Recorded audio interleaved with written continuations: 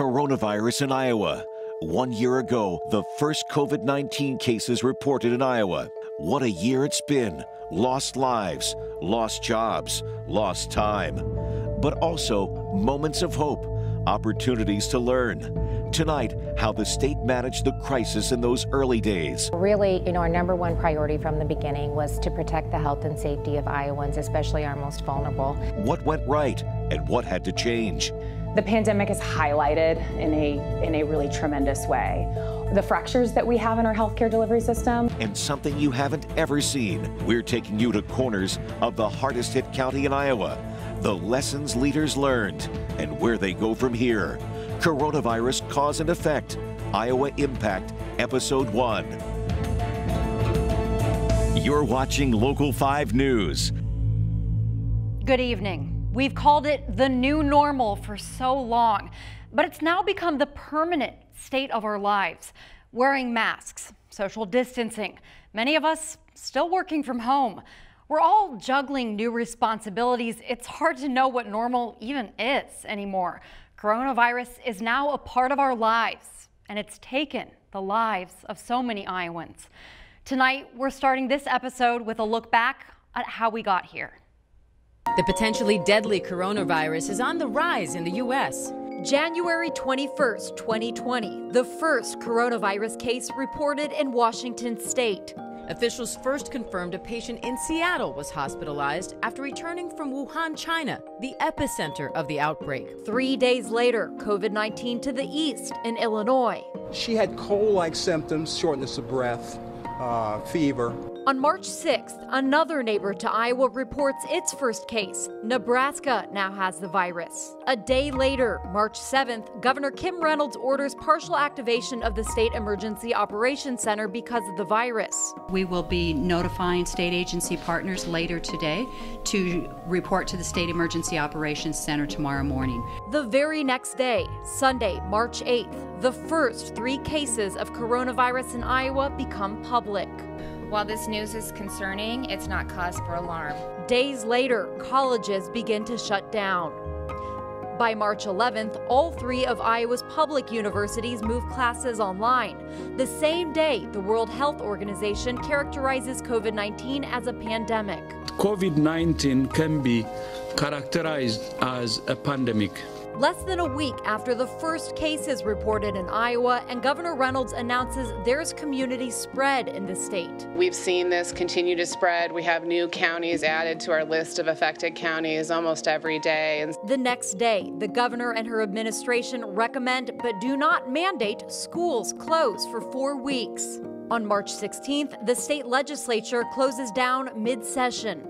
Tuesday, March 17th is when the shutdown begins. You have a role to play in helping us mitigate the spread and to bend the curve. Bars and restaurants banned from dine-in service. Gyms close. Senior centers close.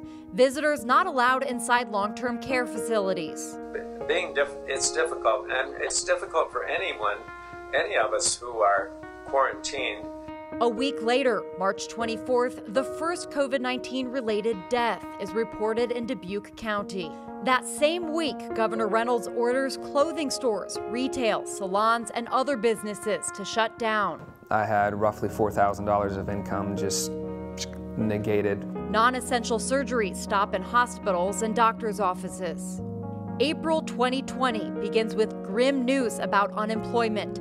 April 2nd, we learned the unemployment rate in Iowa sees its largest one-week spike in state history.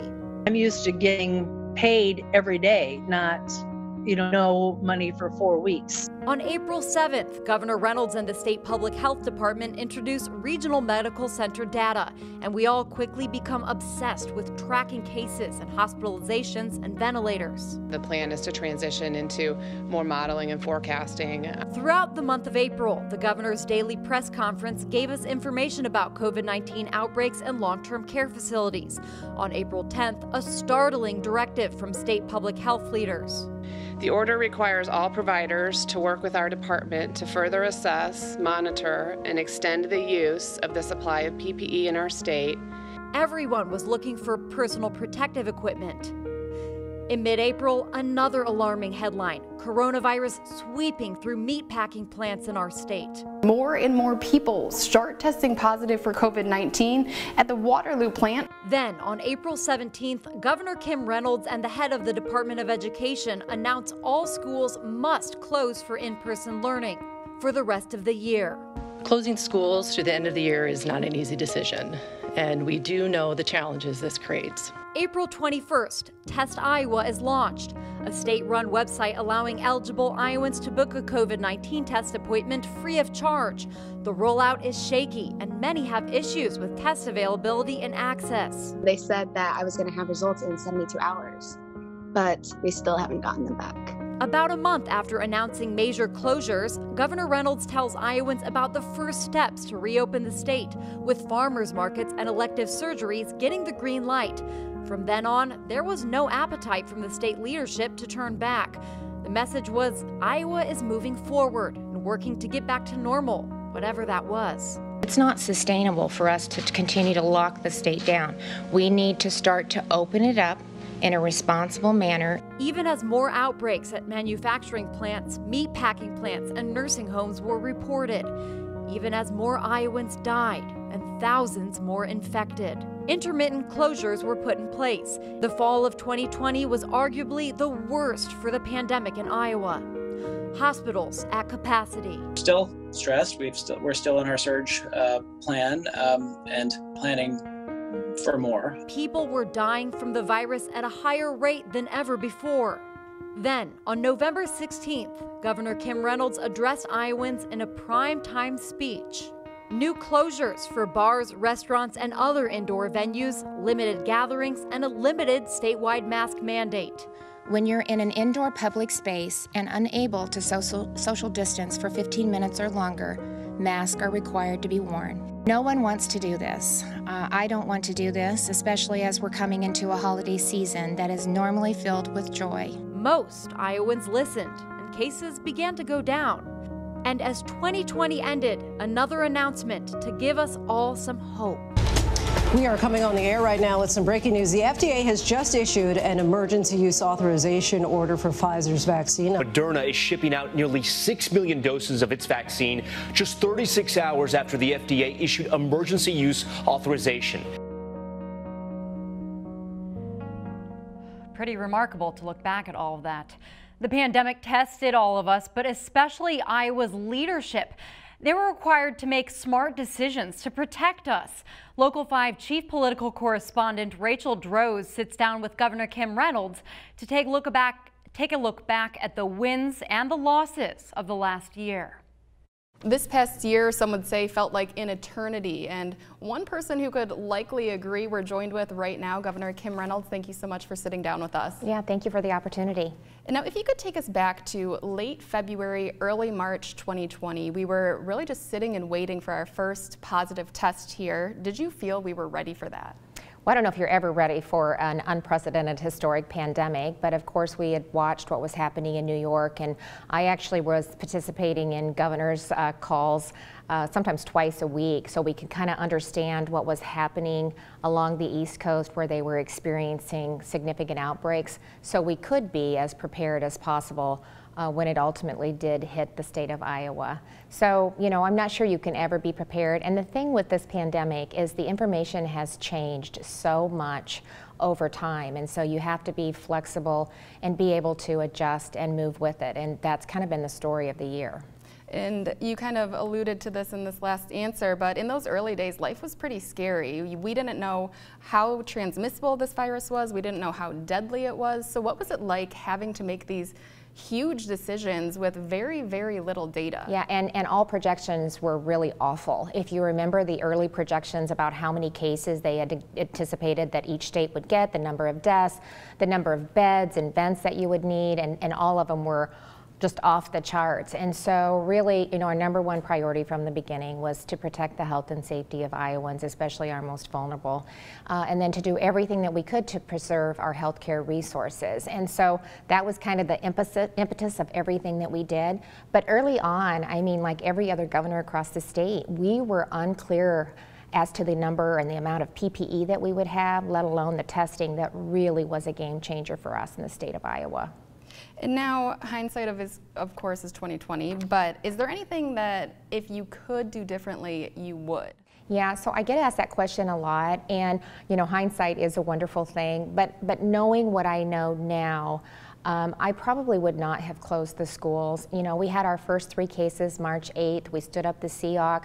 We brought all of the agencies, representatives out to the SEOC so we could operate as a team and be really nimble.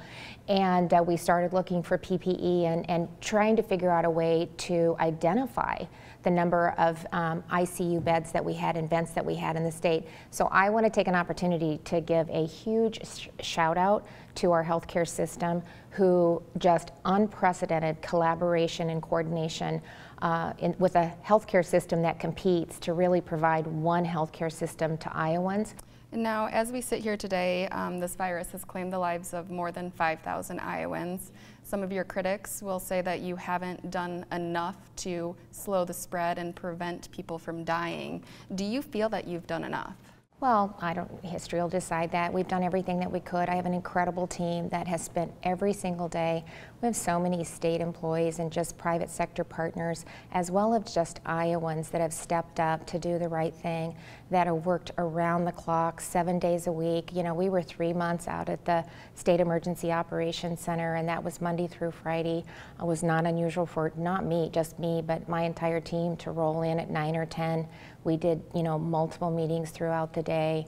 The testing, I'm really proud of. We were one of the few states early on that was able to find access to 540,000 tests, and we opened up the criteria. So we really had a good sense of where the community spread was happening so that we could, let those individuals know in those counties your positivity rate was high, you should take extra precautions, be responsible, here's what you need to do to help mitigate and to help protect yourself from the virus. So every one death is one too many, and it's heartbreaking, and it's the unfortunate piece of COVID-19, but every state has experienced, significant loss, and I believe every governor did everything that they could to try to mitigate and manage that, and you do the best that you can, and people are a part of that. They need to be responsible. We have an elderly population, and that's another unfortunate side of COVID-19.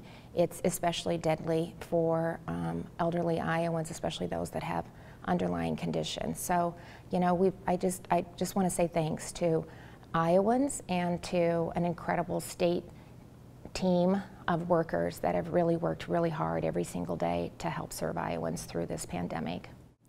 And what was the day that you realized that this was going to be a life-changing event that you are making these decisions for? Well, I think we thought that from the beginning. I mean, we were talking yesterday a little bit as we were kind of recapping the year. We can remember, we were calling every positive one. We were calling them back to see if they were recovered. At that point, it was a cruise ship that had just came back. That really is where our first cases were identified from, and just kind of the small numbers that we were working with and how that has changed over time. So I think, just watching what happened in New York and in some of the eastern states early on, I think we recognized that this wasn't something that we needed to, take seriously from the very beginning. And it's just been interesting to see the dynamics of how much it's changed. Don't wear a mask, do wear a mask. I mean, we were told at the beginning, don't. It's more harmful to wear a mask. It won't help children, because they'll be playing with it and touch. I mean, this is information that came in, that's evolved over time. Just a lot of information has evolved over time. So, but we knew, I think, from the very beginning, this was going to be serious. Governor Kim Reynolds now looking to 2021 as a year to bring back Iowa jobs and put vaccines into arms. Those two things, she says, are her focus now.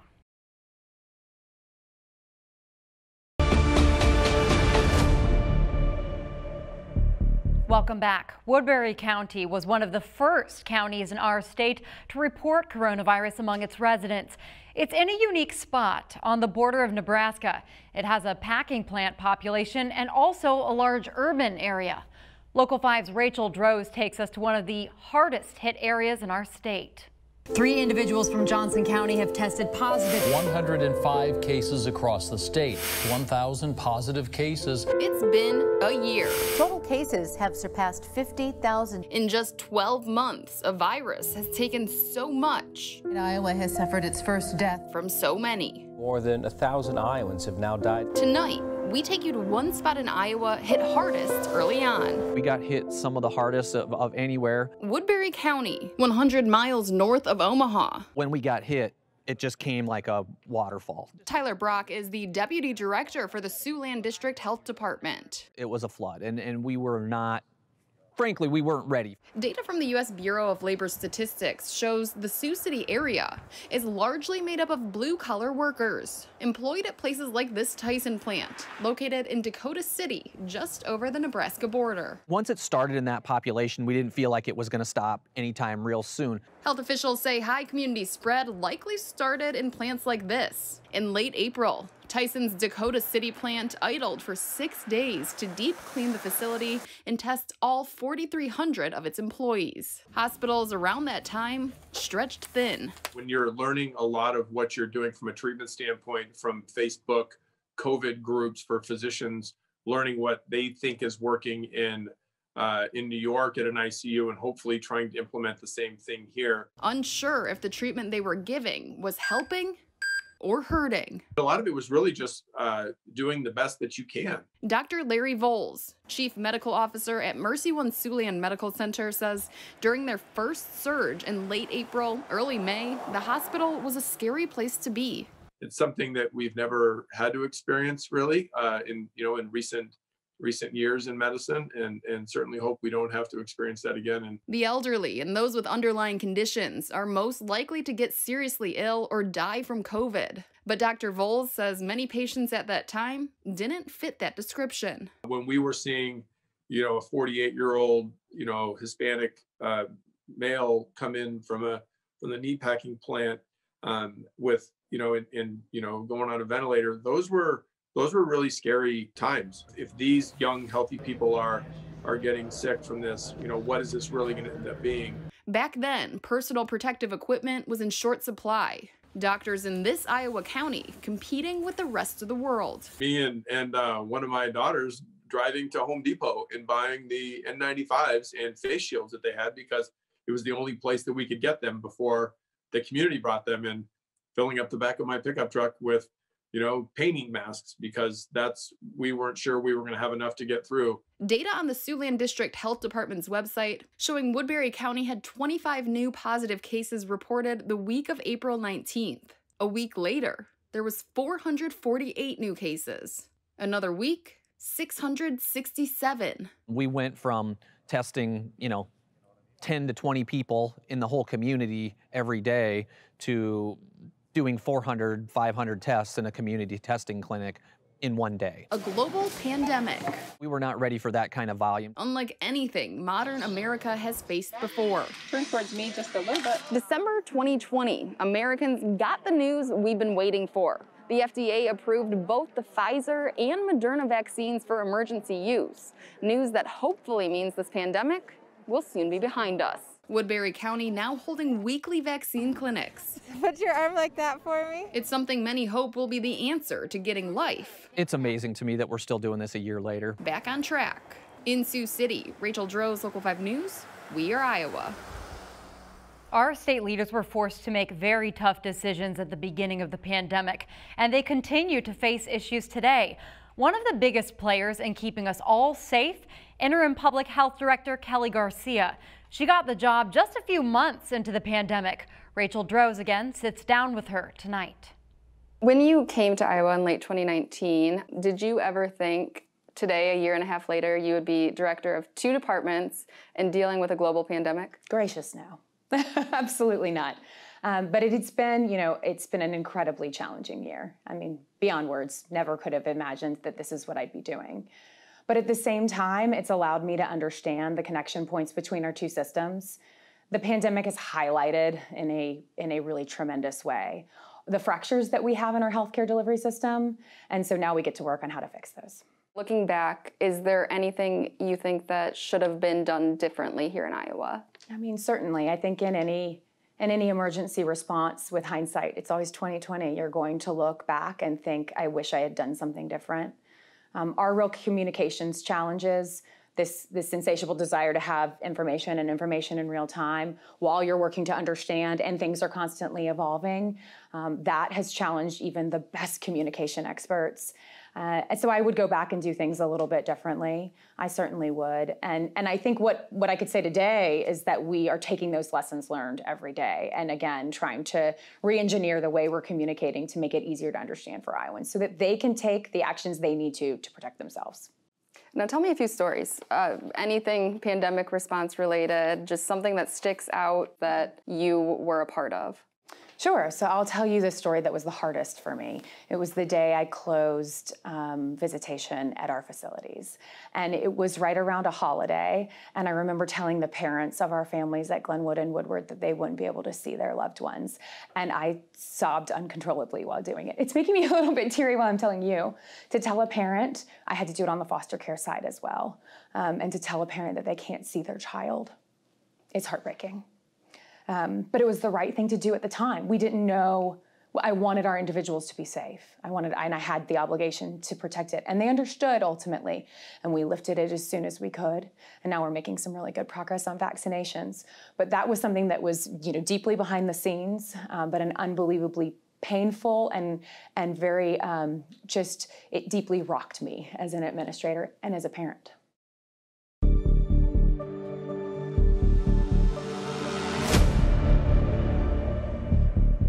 Throughout the pandemic, many Iowans have made it a part of their daily routine to go online and check the latest COVID numbers. Cases, hospitalizations, deaths.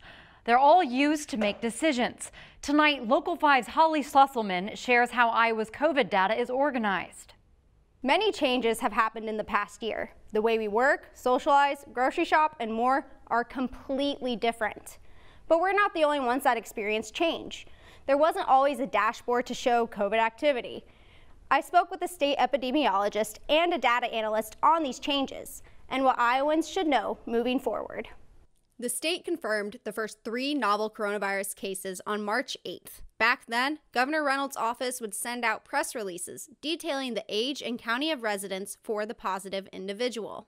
It wouldn't be until May that we would finally have a functioning dashboard for Iowans to see virus activity. And there's been a lot of evolution over the last 2 or 3 decades in how we communicate in general, right? Not just around public health or health topics. So I think this idea around the information that we need to share is an important one. And it's one that I think we're learning more about and about what are better ways to do it. Around July, data collectors discovered the state was backdating cases and deaths. This caused shifts in the data presented, and it wasn't until August 29th that the state confirmed their problems. They didn't have a way to move forward the positive that actually occurred on the day that it did. And I remember thinking, oh my God, this is going to completely shift what the data looks like. Backdating means the state attributes a positive test to the day the person tested positive. So if I was tested on December 10th, that's the date the state will assign my test to, not the day that I received my result. Because of the data change, the graphs all shifted and ended up looking smooth, closer to the graphs that we see today. Also in August, that large data dump of antigen tests, which kind of screwed with the positivity rates for 14 days. But on the front end, for the rest of us, it looked like they added in thousands and thousands of tests on one exact day. The November surge came and went.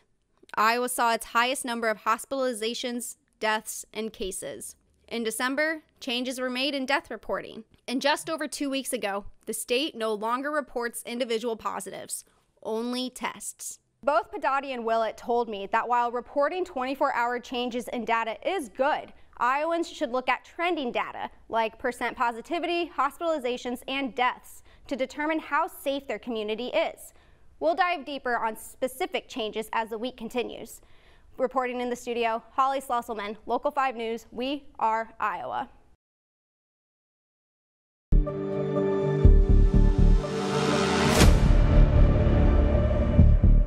Welcome back. Each night this week, we're also taking time to highlight the heroes of the pandemic.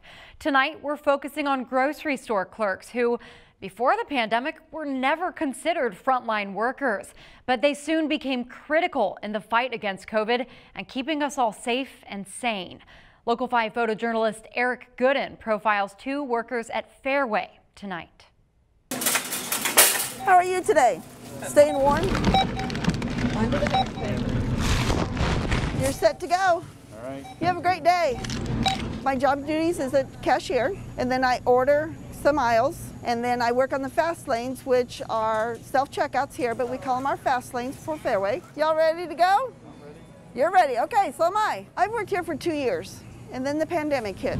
I was working that night, and we were busier than all get out, and I'm like, what's going on? And it was the pandemic hitting us. I started as the produce manager just this year. I stepped in right at the end of the summer, so I was used to handling some of it, but stepping into it was a big step. Being in produce, we already have a lot of rules about sanitation, working with ready-to-eat product, staying 6 feet away from customers and from other employees, which it's challenging because there's a lot of times where being in a small store like this and having so many people in it, but we've been doing the best we can. We started wearing masks and sanitizing things that customers touch a lot, that we touch a lot. It was tough at first. A lot of new things that seemed like came down every day, cleaning guidelines, safety guidelines, all that kind of stuff, but I feel our crew and our customers both really adapted. You check your eggs. It was hard to not even just give some customers a hug, because some customers during all this pandemic, they just needed a hug sometimes, and you couldn't hug them. I don't consider myself a hero, or any of us a hero here. I just consider we're doing our job and we're doing it the best we can with the greatest customers we have. Finding everything all right? Perfect. I've definitely gotten used to it. Kind of feels like the new normal, but I really do want to see it come to a close. Thank you. Have a good day.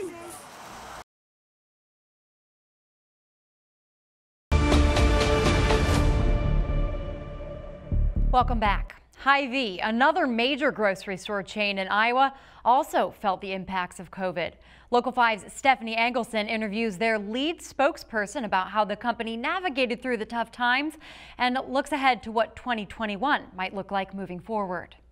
We are joined now by Tina Potoff, head of the communication arms of Hy-vee. And Tina, thank you so much for joining us here today. Thanks for having me on. I appreciate it. Sure. Well, let's first start March 2020, when coronavirus was first reported in Iowa and things we saw start to shut down. How did Hy-vee process all of the changing updates and all the closures that were going on? Sure. Well, I think I probably have March 6th circled on my calendar as the date from 2020 that really kind of changed the industry, changed our world, changed the way people were living as well as the way people were shopping too. And when that started to happen, when we started to see this shift in, hey, this is a real thing, this is really a pandemic that we're going to be a part of, we had to take a lot of precautions we've never taken before. Even looking at a crisis communications manual, a lot of us in the industry have said we flipped to the back of the book and we only had a couple pages on pandemic on how to handle that. So we've really kind of rewritten history as well as, how you communicate with customers, how you communicate with employees. And we know you had a lot to juggle those early days. So what was most important during that time? Was it employees' health or keeping the shelves stocked? Yeah, it came down to safety. It came down to safety of our employees. It came down to safety of our customers. And if you might recall, there was a lot of conversation over, do you wear a mask? Do you not wear a mask?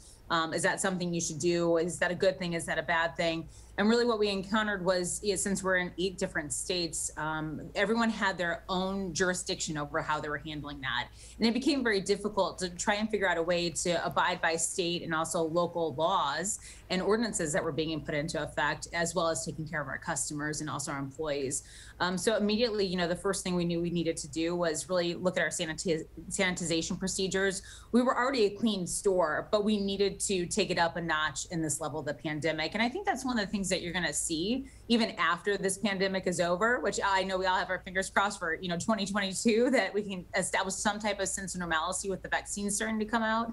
But I really think you'll see the sanitization procedures from a retailer perspective stay at that same level, because that's the expectation now, right? Is to see people wiping things off, to see the carts being wiped off on a regular basis.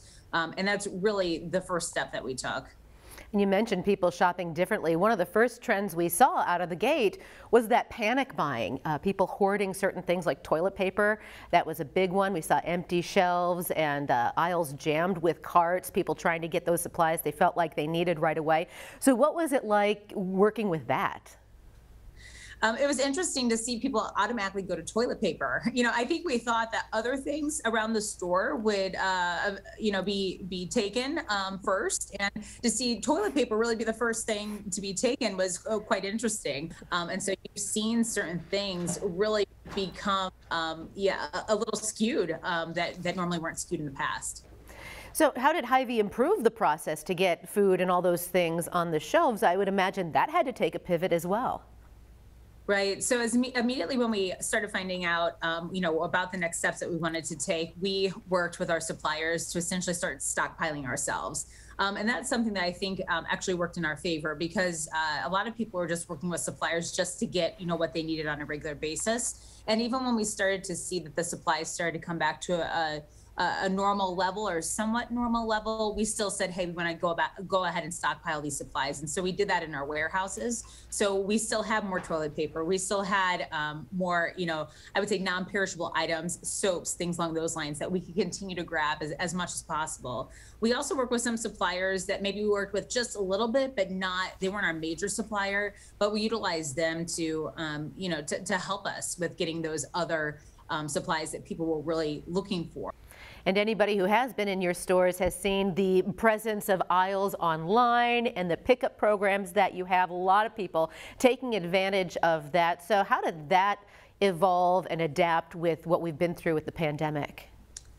Yeah, that was really surprising for us, because Aisles Online, it was already a popular service, but we had kind of a core group of customers that were utilizing it. And what we saw is that its growth, it tripled, which was a 5-year growth trend that we had for Aisles Online within a matter of just a couple months. So really, we had to pick up our steam, you've probably seen in some of our locations, we've developed outside pickup areas, really revamp how we were doing that, because our number of people utilizing the program had quadrupled. A lot of changes we have seen over this last year. Tina, we want to thank you so much for your time today, and also for everything you and your employees have done to keep this sense of grocery shopping normalcy going through an incredibly abnormal time. Thank you very much.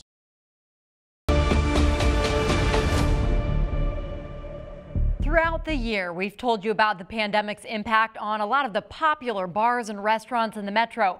But businesses like these face different challenges in rural Iowa. Local 5's Ryan Scott explains. 82% of restaurant owners in Iowa say their total sales volume this January was lower than January last year. That's according to latest data from the Iowa Restaurant Association. They say it's restaurants and bars in small towns across Iowa that were hit the hardest and have the most to lose. From complete shutdown, not in our plan at all, to limited capacity, we keep it rocking right along. Restaurants and bars have gone through a lot in the last year, especially those mom and pop shops in rural areas. If this is all we had to rely on, we'd be really hurting. We would be really hurting. Tracy Beggar opened the 30-yard line in Grand Junction just months before the pandemic. Its location on US 30 made it a lightning rod for travelers when it opened, but it all ground to a halt. We officially opened mid-January a year ago, and then got shut down 3 months later. And though it's the only restaurant in town, business has never fully picked back up. We kind of cut back our staff to just a cook and a couple of owners come in and take the phone calls and do carry-out orders. Including Tracy, 8 owners share the burden of keeping the 30-yard line afloat. All 8 of us have other full-time jobs. And if they didn't, they wouldn't have any income. The big worry, though, is not really about the urban areas. The big worry is the small town. Jessica Dunker with the Iowa Restaurant Association says once a small town restaurant like the 30-yard line closes, it can be difficult to find another restaurant to take its place. Rural Iowa has a dwindling population, and there isn't a compelling business reason for someone else to come in and try to backfill that space and open a restaurant. Thankfully, it hasn't been that bad for everyone. In the smaller communities, people have been very supportive of local businesses. Toby Cruz is the owner of the aptly named Toby K's Hideaway in Boone. They've been there for years, and that's helped them survive during the pandemic, but they've still had to work at it. We try and do a lot of the, the hands-on grassroots type marketing and a lot of local advertising just so people know that we're still here. We were amazed and I guess overwhelmed and so thrilled with the local support. Support these local watering holes need to survive. And thankfully, even for Tracy, things could be looking up. Business is picking back up lately. Most restaurants don't expect a return to normal anytime soon.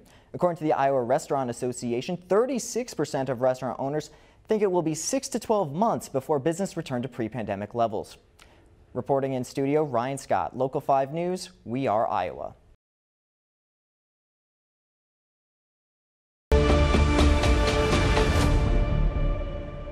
It was a scene all too familiar to families across the country.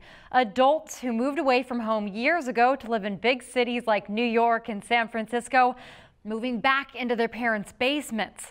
Local 5's Sabrina Ahmed spoke to one couple in Des Moines who they were thankful they had that option. This story hits especially close to home to me because it happened to my best friend. She and her fiance moved into her childhood home, and that sparked a whole host of life changes for her. Pre-pandemic, I was working as a corporate lawyer in Manhattan, and early March, actually packed a bag for a one-week vacation with my family. And while in San Diego, Brittany Brody and her family watched as the world shut down. It escalated really quickly. I actually have a very vivid memory of us the last time we dined inside a restaurant, and masks were not a thing at that point. Her home, New York City, was the spot for the first COVID case, and cases had likely been silently spreading for days or weeks there. So going back wasn't an option. Being in Manhattan was unnerving. They decided to head back to Des Moines with her parents. Put us in a much more grounded place. My fiance and I were fortunate we were able to work remotely. Thinking this would be a short-term thing. And, 6 days turned into 6 months, and we ultimately ended up staying there for a very long time. They even bought a dog. As a grown woman preparing to marry the love of her life, living in her parents' basement isn't exactly what they pictured. Going from full independence, living in Manhattan, being an attorney, going to work, basically not having to answer to anyone for any of my decisions, to asking my mom what time dinner was going to be was certainly an adjustment. But it was time for Brittany and Sam they never thought they would get.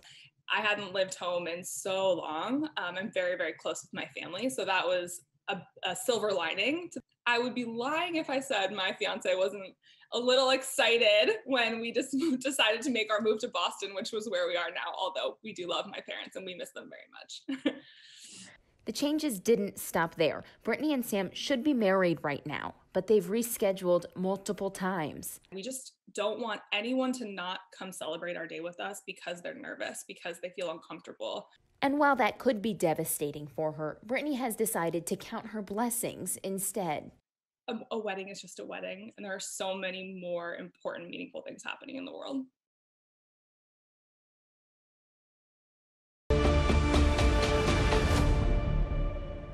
When the pandemic began and we all scattered to our homes, there was a lot of unknown. It was so overwhelming, it still often is. Good news was scarce. So anchor Stephanie Engelson decided to go looking for that good news. From that idea, our nightly segment called Happy Moments was born. And Local 5's Stephanie takes a look back. Those little glimmers of hope that we all shared with one another to remember that there is always good in the world. From the magnificent to the nearly microscopic, Iowans, we sought out the beauty in everyday life and passed it on. We found new ways to celebrate each other and looked after our most vulnerable, even if that meant we had to touch hands through window panes or get even more clever just to say hi. We proved that love will always find a way, even when we didn't know where this path would take us. We drew on sidewalks for passers-by. We made sure our everyday heroes knew they weren't alone. We wrote notes. We slowed down. We found the joy in time spent with those we love the most. Nature never failed us, and on those dark days, some time outside could really clear the mind. It hasn't been easy, and we have lost much. But not our sense of humor, our heart, our gratitude. In those snapshots of mundane life and the extraordinary, we are reminded that happiness is in the moment. It's there waiting for us to grab it and share it. So thank you for giving us our happy moments. Well, keep those moments coming. We want to hear from you. What are some of those happy moments that stuck out most to you during the pandemic? Go ahead and text us those photos and videos. We'll create a new happy moments piece by the end of this week.